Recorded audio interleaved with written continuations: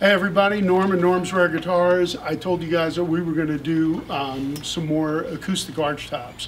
We got this enormous collection of these, and we did some Super 4s the other day.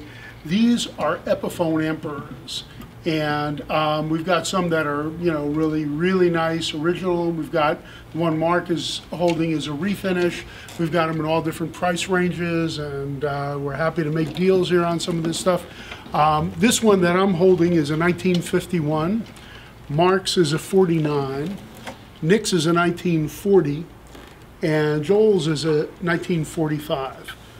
What's kind of cool is one of them I got from a guy years ago named Rome Johnson, who was in the Sons of the Pioneers. And this was the hand-tooled leather case that he had done, saying the Sons of the Pioneers. So these guitars have some history. And this was the guitar that was in it, I think. That's the guitar right there. That's the guitar from 1940, used by the Sons of the Pioneers. Right. So right, these guitars are really cool. The workmanship in these guitars is pretty spectacular. And, you know, it's just a pleasure to have this kind of stuff. You can't duplicate these guitars. So, so that I don't get in the way, or Joel doesn't get in the way, we're going to have Mark and Nick just strum a little bit on these things and just show you what they do.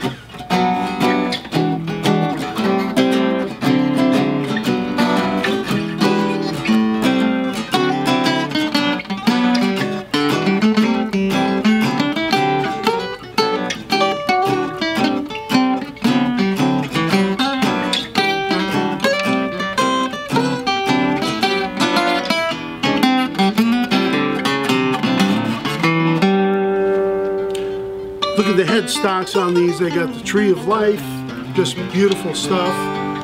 Just amazing amount of workmanship into these guitars from the golden era of acoustic archtops, Epiphone Emperors. Yay. And we got more coming.